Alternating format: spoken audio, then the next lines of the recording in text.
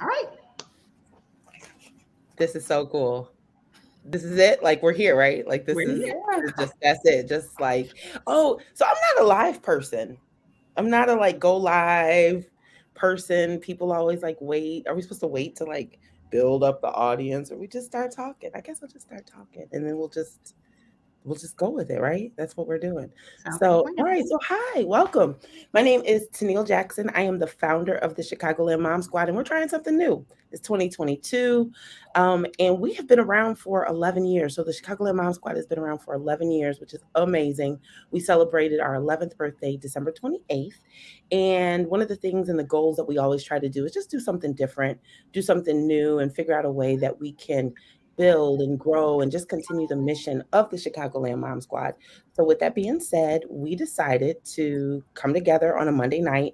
We are managing everyone's expectations. We got 4 good weeks that we're going to give you and then see how you guys like it, listen to your responses. But Monday Night Mom Chats, 8 o'clock for the next 4 weeks starting today.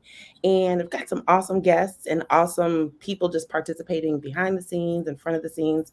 So with that being said, we're going to bring in Dr. Femi Skanes with Leadership Edge. Good evening. Very much like Tenille. So this is interesting because Tenille and I have both agreed that that talking is definitely our thing. So, you know, being able to talk to you all and really not just talk at you all, but to engage in a conversation so that we can continue to strengthen our parenting skills. But I'm not a go live kind of person either. So this is a new way of doing what I know how to do. I was the kid that sometimes got checks for talking too much on my report card. So, but now I get to utilize those skills in a way that makes sense. So I am the founder and CEO of Leadership Edge. Leadership Edge is an educational consulting business, and we believe that leadership is a lifestyle, parenting is the promise, and equity is essential. So this is really in alignment with our core values around parenting is the promise. So I am excited to co-host this with Tenille. Each Monday, we will be bringing on a new guest, and we will have a new topic related to parenting. All right. I think Jurema is next. Hello, everybody. I'm super excited to be here tonight and to be the first guest for these parent talks. My name is Jurema. Like I said, I am a mother, first and foremost, of an amazing 10-year-old son. I'm also an educator. I've been in education for over 13 years. But currently, I'm in the role of the founder and executive director for Burst Into Books, which is a community organization centered around literacy. So I'm excited for this conversation because it involves all the things that I love. Awesome sauce. And my name is Toni Husbands. I have been a member of the Chicagoland Mom Squad for how long, Tenille? You're 10 years all day. I think you started in, I should not know nerdy stuff like this, but February 2012, you were added into the group by Katrina Leaks. You know the dates of everybody? Yes, so the cool thing about when I started, we didn't have all these tools, but yeah, I got data on everybody now. So I know when you started, who added you, which is really cool. Femi, you were added in maybe like 4 years ago. So you technically high key, low key a newbie in the group. Okay. Who put me on to Neil though? I want to know who are my people. I'll text you the name because I don't know who that is, but I was like, wait a minute, I didn't put Dr. Skanes in the group. Wait a minute. Yes. So I do know dates and all that good stuff. Yes. Yeah, I was able to jump in. And it's funny because my son is 10 years old. Well, he'll be 10 years old. So I actually found Chicagoland Mom Squad when I was a new mom in Chicago. Okay. And so it's been a wonderful experience. And I've had a chance to do some projects with Tenille in the past. And so I'm definitely excited to be more on board and to help us kind of bring more of the community that we have in the Chicagoland Mom Squad off of the page and into real life, you know, and that's kind of what these conversations are about. Is there's a lot going on. There's been a lot going on in the last couple of months and even just this last January, right? And there's a lot of emotions and a lot of things we just need to kind of get off our chest. And so that's what these conversations are going to be about, is just giving us a chance. So I want to encourage you, the audience, to, again, like Femi said, it's not a conversation. We're not talking at you. This is a conversation with. So please participate in the comments. I'm going to bring, those comments, conversations, questions, anything like that into the conversation. So let's make this interactive. Okay. So that being said, our first topic, our theme for the month is thriving, helping our families thrive in this uncertain time. And so today we want to talk about like schools back in person. Now what? That's our discussion for tonight. So a lot, again, like I said, a lot going on, and I just want to, I want to know of you all how you all are doing. Just how you all are doing, how you doing with your families, and how are you kind of managing and helping your families like cope with all of the up and down, topsy-turvy. Are we in school? Are we remote? Are we just like ducking our head in the sand? How's everybody doing? All right. So I have a 7th grader. So same thing. When I started the group, Reagan was like 1, almost 2. So she'll be 13 in February. And we have been remote. So we went through that journey of, we went, obviously everybody was down. Then we did the hybrid at the end of last year. Then we came back full, all in, like that's it. And then after this break, same thing. We came in and we were back live and in person. And I was clear. So background for me, I'm in the burbs. I'm in Bolingbrook. Love Valley View School District, grew up there, was raised there. I was the one that brought my daughter back to where I grew up because it was my comfort zone. I did spend a little time in CPS, so I get it. But I could not navigate. I didn't get it. And from just my upbringing in comparison. So right now we are full on in school, but unfortunately, and my daughter's fully vaccinated, but unfortunately, my daughter caught COVID. Oh, that's right. Oh, I didn't know that. Yeah, so we were the ones that went back, following all the protocols, vaccinated, all that good stuff. Got the call last week. Hey, she came in close contact with someone, but I guess the way the safety protocols are at our school, if you came in close contact, but you're fully vaccinated, you're still expected to stay as a student unless you're showing symptoms, which was kind of, for me, it was like, okay, right. Don't take her. Okay. And then over the weekend, do all the tests, because I am the mom that bought all the tests from Amazon. Wasn't playing. I'm not waiting for y'all. I bought all the masks. I upgraded masks like I was ready. And sure enough, this weekend, just symptoms came. And then when symptoms came, I was like, well, let me do another test. So now here we are on day 2 of our 5-day wait. How's she doing?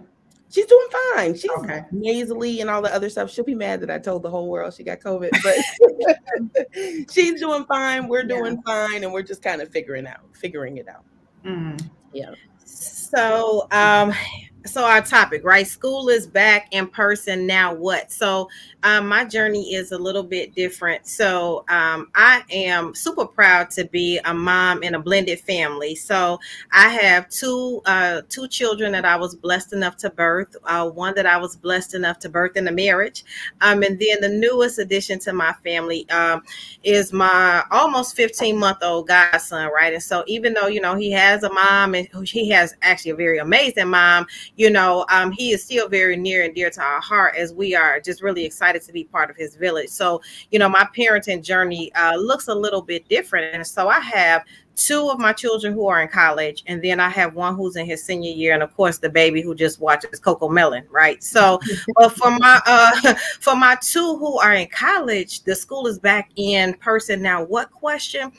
That is, I think sometimes we forget about our college age students, because when they're sitting home over winter break, wondering if they are going to be able to go back on campus or not, sometimes we don't think about how emotionally overwhelming that is for 18 or 19-year-old. They're loving college, they're living life. Who at 19 years old wants, your thing is like, look, I come home for Christmas, I eat good food, and I get back on campus and I have my independence. So now it's like, am I going to be stuck at home? Part of going away to college is the whole college experience. So the now what for us was, throughout the whole break, is playing a waiting game to make sure that they can go back on college campus, and also taking into consideration the impact that that has on our life. When my daughter is 12 hours away in Oklahoma, my son is 4 hours away in Michigan. So now we're like juggling 2 career schedules and who's getting them off to college. So yeah, sometimes we forget about the college age kids. And then my son is like, okay, senior year, am I going to miss my senior activities? Are we going to have in-person graduation? So being back in, it's still that angst of like back in for how long and what does this mean for me? Yeah, and I can go. My son, like I said, he's 10. He actually attends a private school, but with my work, I work within the school. So that has been just a very interesting dynamic of seeing how his school handled, different, if like someone was caught with COVID or was like, a classroom, but yet the school didn't close. But then also working within CPS and other like charter or private schools and just seeing the different protocols that people decided to do. I would say my son, his biggest thing is I'm just ready to just have normal school. Like my son is super active. He swims, he plays basketball, and just to have like games canceled or, not opportunities to be around his friends has been like the major thing for him. But it's also mixed with this, I don't want to get sick, right? And so that's been a very interesting conversation because even coming out the winter break, he could have went remote. They gave him that choice to do remote or come in. And he was like, I just want to stay home for a little bit. But then he missed his friends. So he went back the following week. So it's just been, I think, for many of our kids, they understand the severity of it, but they also want community, right? So just that struggle of how do you have community when it may not be the wisest decision at certain times. Right. You know what, Jurema, if I can kick in just a little bit around that whole conversation of so your son had the option, to go remote coming back off winter break. I think one of the things that I know parents are really struggling with is this whole idea of school is back in person, but what happens if a class has to get flipped or what happens if a class has to quarantine? Parents are still feeling the stress of what if I don't have a village?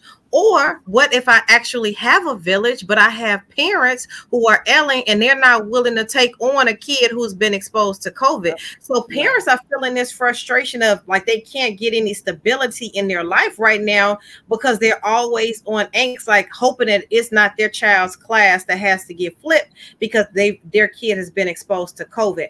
I think that the feelings of the restlessness that parents are feeling, like how is this going to have an impact on my personal life, on my career, all of that, it's real. Yeah.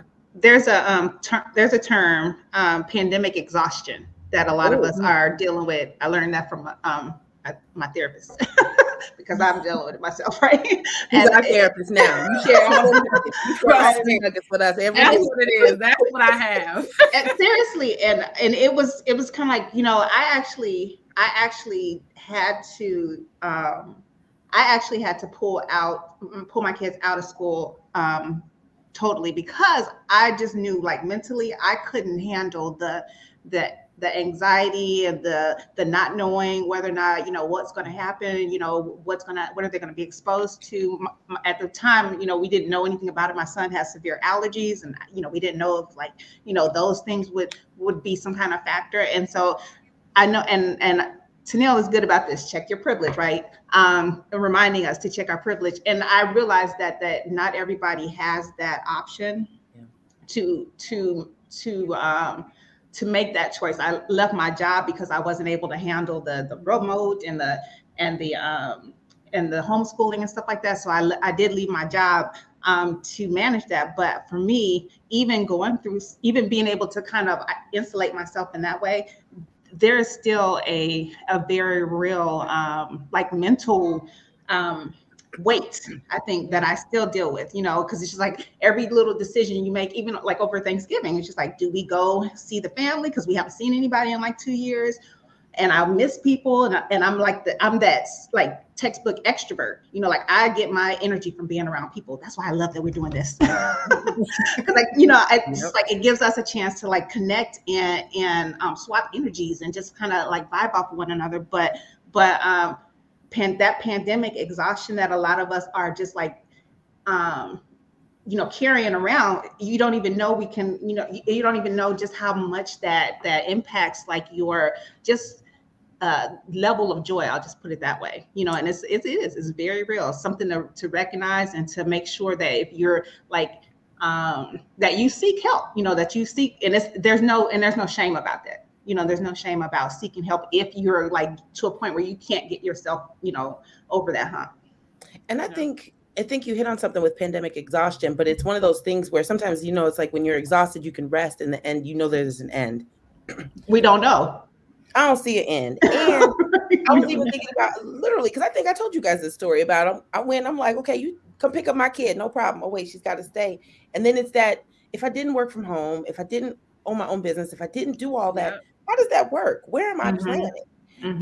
There is no plan. And then you say, okay, let's plan for, what am I planning for? And I think what we have now are each other, right? We've got these groups, we've got learning lessons. I think that we're past the hump, or at least I hope we're past the part where we're not embarrassed to say when someone has COVID, right? That's a thing. And I think that that's a thing that impacts how we function, how we operate, whether or not I'm gonna send my kid to school or not. They ain't coughing too bad. Now, hold on. The cough is a cough is a cough, right? Type of thing.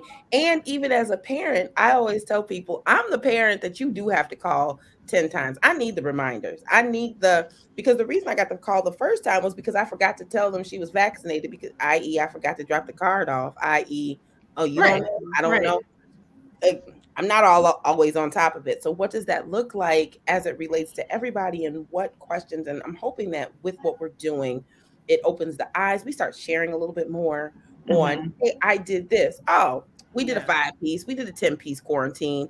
This is how this works, just to kind of help us all figure it all out as it relates to that. But I'm more interested in what, from even Femi with you, what are you expecting of us as parents? So you are a principal, but what's the expectation, or what should be and same with you, Jurema, what should be the expectation of parents proactively? Like, what is it that we're expected of, that should be expected of us?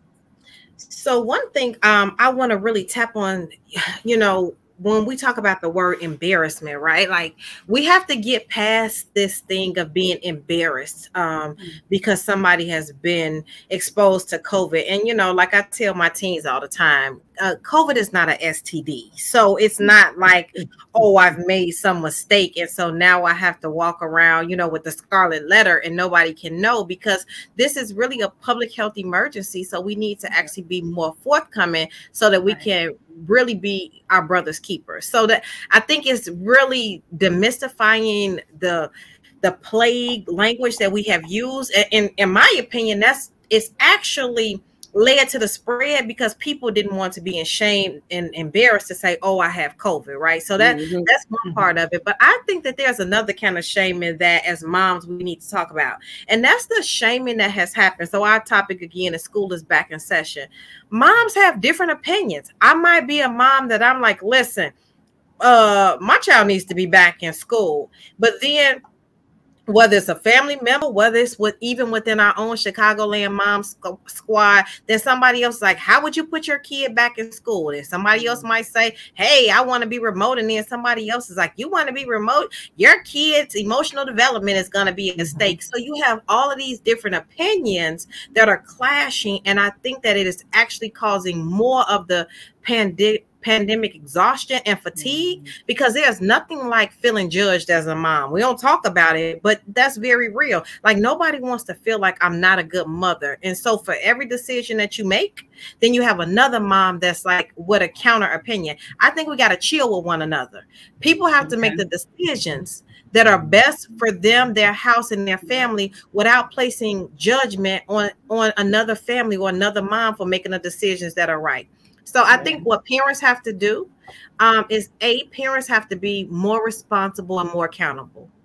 We just can't send 6 kids to school. I know that it might have an impact on your family. I know it might even have an impact on your money and your bottom line.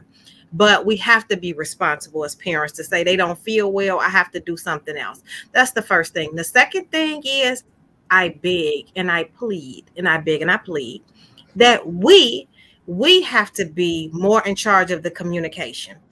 A lot of times as parents, we're like, oh, the school needs to communicate more. Well, listen, I'm here representing Leadership Edge, so I can say whatever I choose to say tonight. Schools actually communicate well in a lot of cases. Parents don't read. Parents don't be judging me. You just said we're not judging. Now we judging. I'm judging. So I might read it later. And the thing is, like, this is not the days of, you're not getting a one-on-one call in an age where information is just coming out like so fast. Parents have to at least know the school's rhythm, and you have to be in charge of reading and being informed. Nobody's going to keep you informed about your kid. And so, you know what, Tenille, I get it, right? Because like I got a bunch of kids, so I get having to read a lot. I tell parents this: you might not be able to read every email that comes out when it comes out, but set an alert to say, I need to go back and I need to make that part of, even if I just set 10 or 15 minutes on my calendar to say, I need to make sure that I'm checking in to see what information the school is giving me. Because, hey, don't be mad and say they don't communicate when the truth is you didn't read. Now, I said it. The people could be mad. I said the parents don't read. So I think we should just own the part where there are parents in this world that might need the text, the email, the remind app. I might need it all. You gotta read those though. I'll read it when I get ready. Jurema, what about for you? What's your are you a instant responder mom? Like, what's your deal? Like, they got to tell you a couple times? You know what? I want to say, again, back to a comment that Toni said earlier, I understand. I have the privilege of having that time to be able to do that. And it's just kind of my personality to be like, I need to know what's going on. So I am like the instant person. But to your point of like, what do parents need to be thinking about? The thing that I keep telling like the families that I work with, what our most top priority should be our children's well-being. Mm-hmm. And that's top. And that's for me talking as an educator, as a parent. I've done it all. I just feel like at this point, with the way our kids are feeling physically, emotionally, and just so psychologically is what's most important right now. And I a lot of times when we're trying to figure out how do we best support kids, I believe that our kids need to feel like they are being heard, right? And they need to be feeling as if they have a safe space to say, I actually don't want to go to school, and not because I don't want to learn, but I just right now can't take it right now. I feel like as parents, again, like you said, that whole point of blame, we know what's best for our kids, you know? And I think that that's the part that I don't want us to lose, is just this awareness of like loving up on our babies. Like I really look at our kids as like our babies. Like my son, you know, one day, like I could just tell he was exhausted and I didn't take him to school that day. Like, I'm not going to be judged for that. I felt what was best for my son that day is that he stayed home and went to sleep. And guess what? He didn't even know I was going to do that. I woke up that morning like, I'm just going to let him sleep. And he woke up and was like, thank you, Ma. You know what I mean? Like, thank you. Because, again, grades matter to me. All those things matter to me. But him being his best self is what's priority for me. So I think that I love that we have this community to talk, because we need to be able to share what can we do to really help our kids be their best selves. And I know this whole discussion about learning loss and all these different things is a real thing. But I also am from the camp that our babies can learn it. It's not going to be detrimental if they don't learn how to reduce fractions in February. Like they're going to be okay. Can I ask that? Like, they'll be okay. They don't have to be, you know, forced to have to learn these things if they're not even the mental capacity to even take that information in. Can I ask the educators, because that's actually a question I have, is should we be concerned as parents with this idea of learning loss? Is it that big of a deal if, you know, if our kids from a pandemic perspective have to maybe repeat a grade? Is that something that we should be like? Not even gonna have to repeat. They're not gonna have to repeat. Well, let me share. Somebody posted an article about a lady. It was a good article about interesting article about a lady in New York who's suing the New York public school system because of all of the learning loss of her child, because they didn't have the internet access and working machines and blah blah blah. And it's a class action, I guess. And in this lady's particular case, her child has to repeat the 7th grade. right? And I was just like, I understand I understand that that's not our plan, but to me, this virus is upending all of our plans, basically. And I'm just wondering if we should be so concerned about like sticking to a timeline that's not necessarily in line with what we're dealing with right now. No, we shouldn't. Well, I'm more interested. Wait, hold on. I'm more interested in Femi's response that they're not going to have to repeat. Yes, I think, and further explain. But I'm more concerned about let's keep it extra real. Like if we miss a few things, and now if I talk about like kindergartners or first graders, and my heart goes out to everybody with primary babies. Let me just keep it real.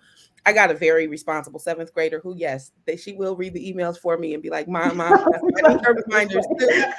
But my heart goes out to the K2s, right? The K5s. Like you guys are like, that's a whole, you're kindergarten. Mom, I don't feel like going to school today. Mom, I'm trying to, we're about to have some fun. But I'm more concerned about what if they aren't on target? What is the educational system doing to make sure that, once we start putting our children in bigger pots, that they're actually ready despite the numerical grade of 7th grade, 8th grade? What does that look like? So a couple of things with that. So before we go back, 3 things real quick. The first thing is I just dropped a link in. I actually wrote an article that was published in Cranes maybe back in August where I talk about, where I talk about learning loss. You better name drop. You better article drop. Just a little link. But no, where I actually talk about learning loss. So, people can read a little bit more about my deeper perspective around it. That's the first thing. The second thing is, I love this, Tenille, because some people gonna either like or love me. I'm no in between kind of person, right? At all. So, I'm really not. You either like me or you love me. You like me, you don't like me. But here's the thing. I read a comment and then Tenille, you just said it. I'm gonna tell you something I disagree with, and I'll tell you why I disagree with it. This concept of the kid read the email and explain, the child is not in charge of parenting themselves. That's why you are the parent. So they have enough to be responsible for. Like at what point, I know we're busy. All right, I get it, because I have 3 different sets of communication from 3 different schools, and that's before I check in with the Godson's mother. But we have to stop making them more responsible for things that kids should not be responsible for. They are children. And so whether we want to believe it or not, they are suffering from exhaustion, and them trying to tell you, and you got to remember that school communications are typically written for a higher audience. So a kid may not completely understand and be able to navigate what the school is asking them to do. Is your email. Now, I just said it.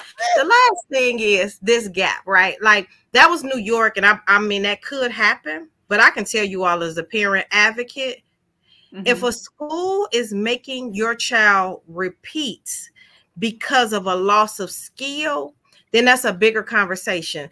Most of the time, to be honest, the kids that I see who are truly, truly failing right now, like getting F's, are kids who are completely disengaged from school, right? Like they're not coming, so the teacher has nothing to actually assess them on. But if a kid is going to school, even 70% of the time, the chance of them failing right now is almost slim to none. Because here's the other thing. It's not just kids who are out. Teachers are out. Teachers are sick. So like, hey, my kid gets a low grade and the teacher has been out a lot. Now we got some different conversations. I just think that we should not be so overly concerned about being standards based as kids have to navigate a pandemic. Like I need them to be whole people, and we can tighten up the learning. I don't even believe in the phrase learning loss. Nope. Because those are standards that we have created. So the pandemic then says that we actually probably should be adjusting our standards. And this is going to actually be a multi-year impact. So I go on, no, ain't no learning loss. They learn some different stuff. They learn how to cook. They learn how to be more empathetic. They learn stuff off TikTok. They learned it differently. True. Very true. And I would say, Toni, to that, like, and again, this might be a love it, like it or love it comment as well. I think at the end of the day, standardized testing, the benchmark that they're using to determine whether or not you're on grade level it should have been wiped out anyway, right? So this whole idea that... Why do you say that? So why do I say that? So when we think about like a test determining the wealth of knowledge a child learned in a whole school year, like it cannot be assessed in one sitting time, right? So you had kids who are freaking out, right? Because if I don't pass this test, I'm gonna have to go to summer school.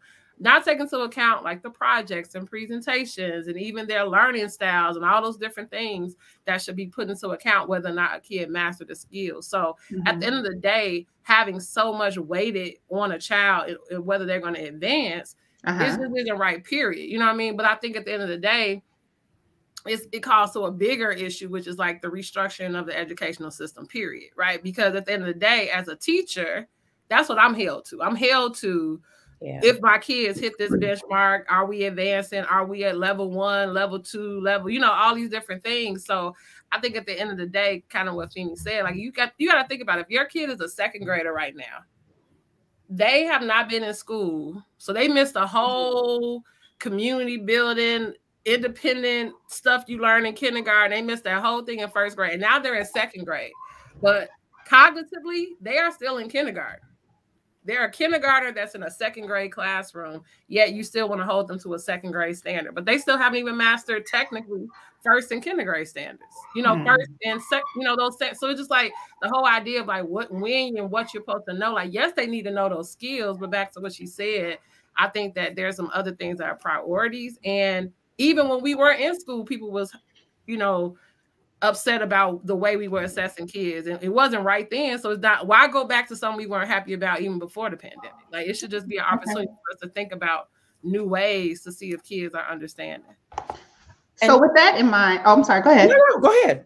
I was just, with that in mind, I'm wondering from the panel, and I don't know if you guys just saw the comment I just popped up there of the mom. She said she had 3 diverse learners and she's very super stressed.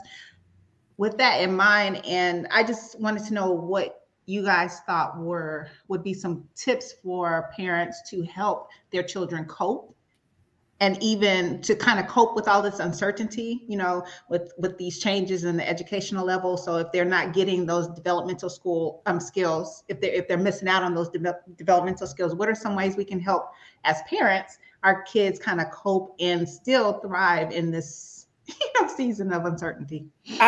Besides reading our emails, which I'm not gonna say I'm gonna sit here on this channel with our attitude. I'm not gonna talk about that part.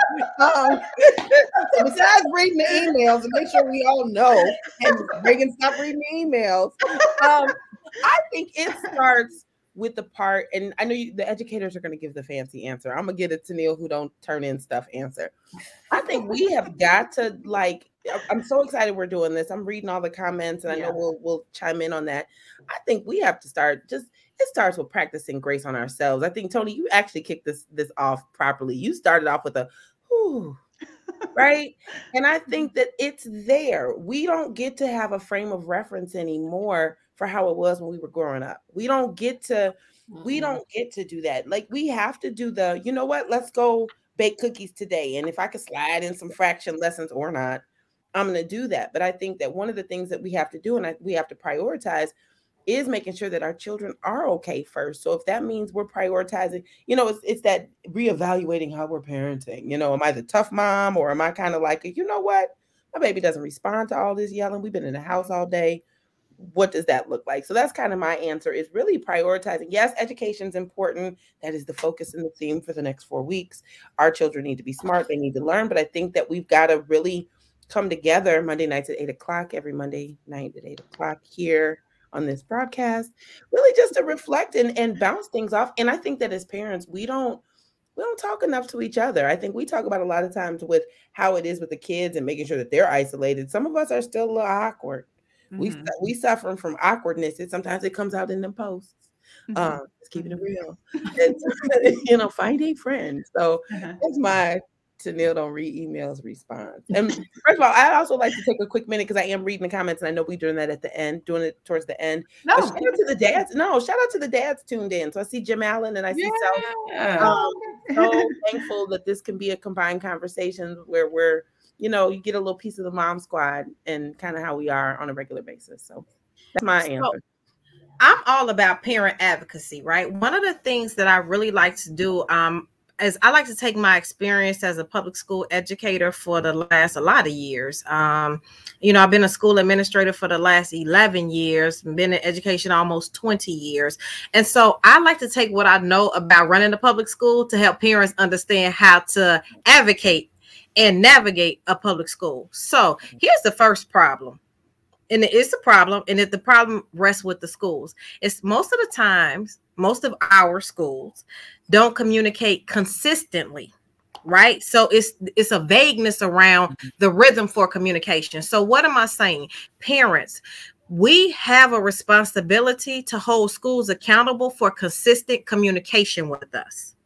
My families know that they should expect to hear from me, though I haven't sent it this weekend, but that's because I had to inundate them with info last week, and which I try not to do. But I try to only communicate with my parents on Sunday, unless we're off on a Monday, and then it's on Monday. It's the day before the week starts, right? That is the rhythm. That is when parents know that they can expect to hear from me. Parents, you have to say to your school, when can I expect to hear from you? How can I expect to hear from you? I guarantee you, for a school that's all over the place with communication, that question alone will make them tighten it up. That's why sometimes, honestly, Tenille, I'm teasing you. That's why it's hard for us to keep up with the emails, because the emails are all over the place, because schools are communicating too sporadically. You have to say, like, listen, communicate with me consistently, and then I'll know, hey, look for it on Sunday or look for it on Monday or whatever the day of the week is. That's one thing. Here's something else that we have to do as a parent village. We have to stop talking about each other, and we have to get back talking to each other. And that's what we've lost the village. Nobody wants to be talked about. Nobody wants to be judged, right? We can sit in the same space and we can have different ways of doing it, but I don't need you to talk about me. I need you to talk to me. And even if I'm making a mistake, help me through it. And I use this as an example. Sometimes I hear in a mom squad, people are like, I wouldn't say anything. I probably would. I remember at a gas station one time, I saw a young mom do something that was going to be dangerous for her baby. And I said, sweetheart, let me talk to you for a second. I said, listen, I'm not judging you. I got, 3 kids of my own. I'm telling you this as an experienced mom. Let me tell you something. What you're doing is dangerous for your baby. I'm going to tell you why. It's no judgment, sweetheart. Just don't do that again. We want to keep your baby safe. Now, my inclination was she probably snaps on people a lot. Just, kind of the vibe I got from her. I'm waiting for this. I'm waiting for this. She smacked me on my head. But she didn't do any of that. Because I didn't judge her, right? It was a conversation. We just got to get back to not judging each other on our parenting. Yep. The thing I would say is, like you just said, being an educator, we have, in a lot of times in these situations, like, well, I'm going to have my child do this in the interim while school is figuring it out. And one of my friends, we were having a conversation. She's like, man, us who are not parents, who are not who's a parent but not educators, we're not just going to automatically, like, she was asking me something Trey was doing. And I was like, oh, I haven't reading this book. And she's like, what's the name of that book? Like, what are you doing? Asking questions. Again, not judging, but knowing that that's a skill and something that I already normally do. I think in this mom squad group and in other groups, we just need to put together our collective genius, right? So I think that we have educators that's on this line.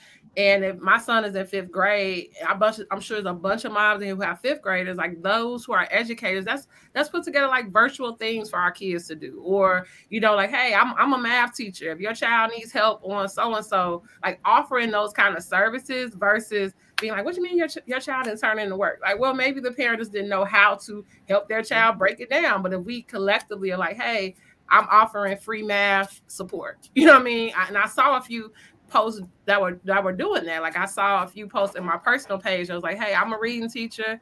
If your child needs help with so-and-so, just let me know. I think those kind of posts allow a parent to be like, you know what, I'm glad you offer, because I don't know. I want him to do it, but I just need that support. So I think just us thinking about how can we come together with our collective genius. And then secondly, knowing that learning is all around us, just even recently, they have the documentary of Women of the Movement, right? About Emmett Till. Like having your kids like sit down and watch those kind of documentaries or different things. They're learning history. They're learning about themselves. They're learning about, things that they will possibly depend on the school, learn in school. But I think having those kind of teachable moments as well, it may not be in a textbook. It may not be a book report they're going to do, but they're still learning. So I think, like you said, if I'm cooking, we're going to fit it in where we can. If not, we just having a bonding moment. And what I don't know, I should feel safe enough to put in Mom Squad. Hey, y'all, I got 3 kids. I am completely lost. Who in here can support me? And we should be able to come and wrap our arms around with no judgment and say, you know what? I'll get on Zoom real quick with your baby. Just tell me how you need me to help. So I think we need to do more of that versus pointing the fingers when parents aren't doing certain things. Yep. And I think this is a great time to talk about how awesome and consistent Burst Into Books has been this entire pandemic. You ain't missed the email. First of all, I read those emails. I struggle in my real life. And being as honest with the internet, I struggle. Man, Jurema, it'll be week 1, pandemic, week 2. I was good for like 3 weeks. Jurema was like week 25. I was like, oh my God, this is amazing. But you have amazing programs virtually for our children in that area of reading and doing all that stuff. So I just appreciate you in general for all that you have done during the pandemic to just help in general. Thank you. Well, first of all, because Jurema's amazing. Oh. But I think sure is. About, you know what I mean? I think it's about us being able to use what we have to help each other, and I think that whatever piece of that pie that I could play, I want to play it and support others that are doing it as well. And so I appreciate you all. So going back to Toni's original question, what can families do? And so we're going to stray away from the term learning loss. In fact, let's just have a ceremony. We're going to bury this concept of learning loss. Okay. Our kids they haven't lost their learning. They've changed the path in which they need to learn. And we're changing the path for how they learn. There's one thing that all parents can do. It's not a matter of skill. It's a matter of discipline. There's one thing that I find that kids struggle with, and I don't even honestly think schools do it well, and it's the lost art of writing. So if you want to do something to help your kids get back, in fact, and Jurema and I have done some literacy things together. I'm actually a reading specialist by trade. Like before I, win this little admin thing, I am a reading specialist. The research says that if you had to make a decision about if you only had so much time and you either had to do reading or you had to do writing, most people would say, oh, we're going to spend time reading. Well, reading, you only read. But if you spend time writing, it makes you read and write, right? So because you can't write without reading, but you can read without writing. Yep. Kids, get your kids a journal. I don't care if they're in 1st grade and they're writing letters that are like this big, or I don't care, if they are in high school. We have to get back to doing something where they write every day. That can look different in your house. It could be, help me make the grocery list. It could be, today is, we're off school for MLK Day. I don't believe in just sitting around. Like whatever day that we're off for in my house, we always acknowledge that day. It could be get on that phone that I pay a lot of money for. Write me 3 facts about MLK. Write me a paragraph about what you learned, and let's just talk about it at dinner. We have to find ways to get our kids back writing. You could put a journal in your car in the back seat in that little pocket that collects trash, and you tell the kids while you're in the car, I want you to tell me the best part of your day, but before you tell me, write it. If you get back to your kids writing every day, you will see their skills go through the roof, and it creates a safe space. You can tell them to write, tell me something I did that made you angry. They may be able to write it, and when they can write it, then they can tell you. But it's going to be hard for them to just tell you. Writing every day. Here's something I'm glad you brought that up. Here's something that I've been doing with my kids that is definitely encourage them to write. And I wouldn't say I did it because it's probably their idea, but I've seen the benefit of this. They actually write, and we turn what they write into movies. Okay. Yeah. And I'm not talking Steven Spielberg. Yeah. Right, exactly. Yeah. I'm talking your iPhone or your Android phone and a little editing program, that comes standard on any laptop basically, and throw it up on YouTube. And we did that with the first one. And actually this is something, and I'll probably talk a little bit more about this later on, but it's something that I think that can encourage kids just in general to tap into their creativity, because these kids are amazingly imaginative. And to see them like go through that process and then build something that they can actually like, oh, I did that. I did that and be, get a little, because of course grandma and grandpa are gonna be like, oh, my baby made a movie, and so like the idea of taking their stories, like they're playing anyway, or they're imagining stuff, have them write that down and then actually, take one or two of them and maybe that's something we'll talk about a little bit later about just how simple that has been. And maybe we could even have like a Mom Squad, film festival or something like that. I don't know. Yes. Tony's filled with all the ideas. Right now we need to focus on Family Feud, though. Let's just get it there. So, has been made. Right, it has been moved. Yes. I got it.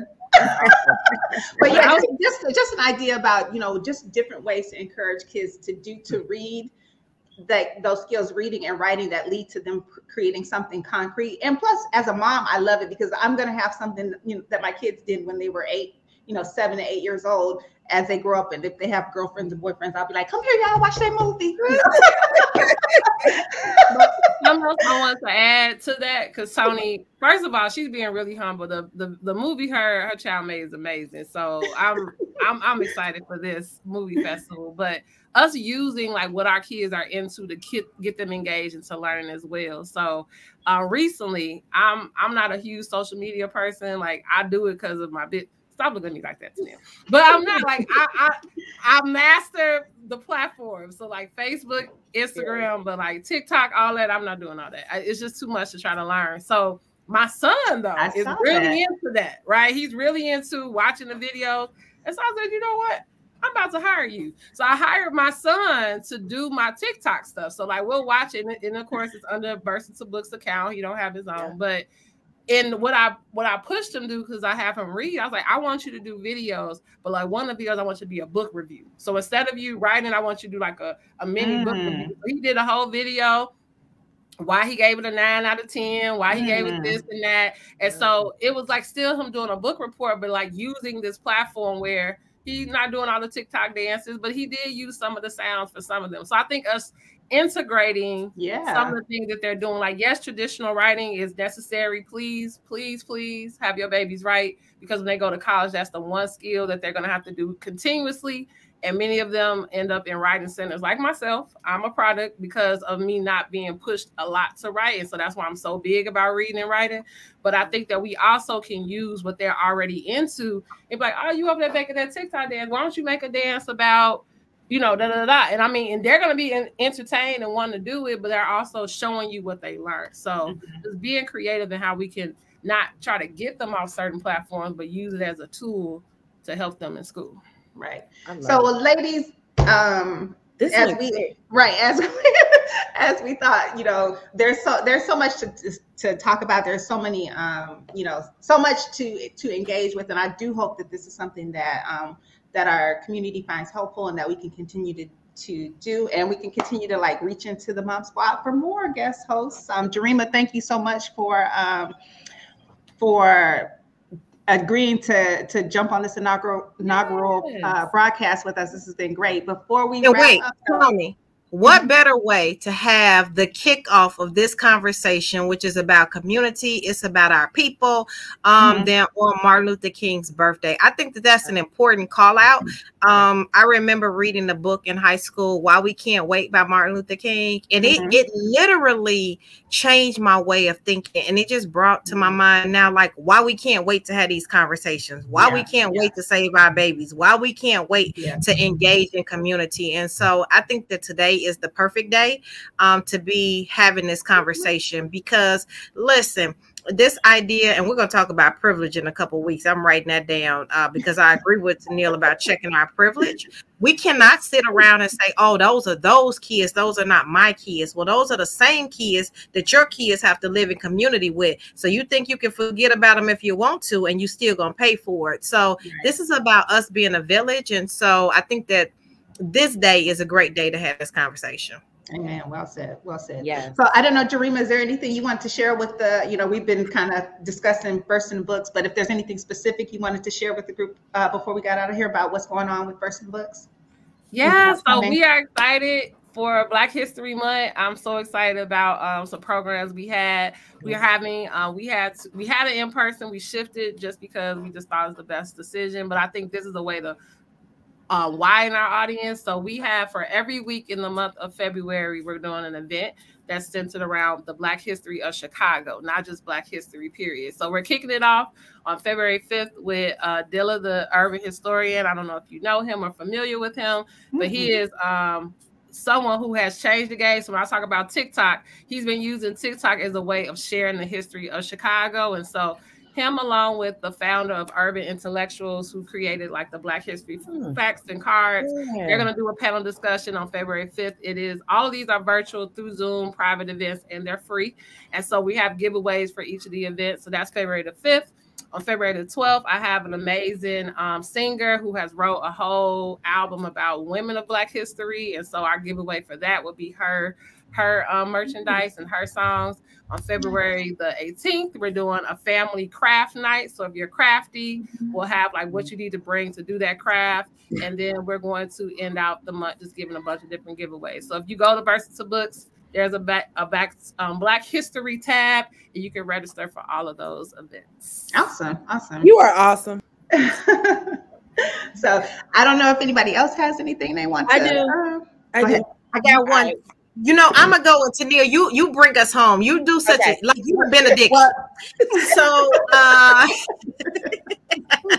So along with actually I'm gonna have all of the information within another week, 10 days, somewhere in there. But kind of along the same lines with Black History Month and my passion about getting students to write. I'm still narrowing down which age focus.